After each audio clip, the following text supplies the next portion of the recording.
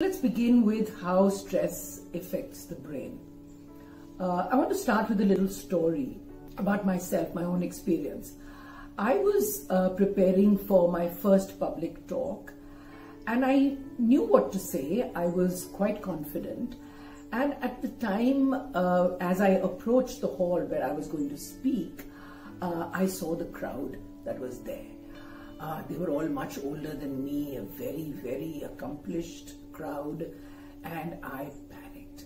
And with all the preparation that I had done, I forgot what I had to say.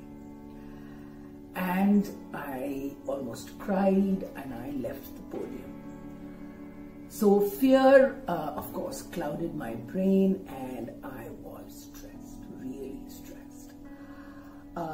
So my point is that fear equals stress, and stress makes us avoid even all of those things that is beneficial for us.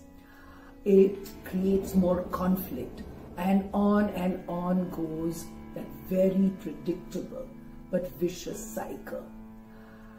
This can be dangerous because it becomes a habit. And what is really interesting is that whatever we avoid, we magnetically attract to ourselves.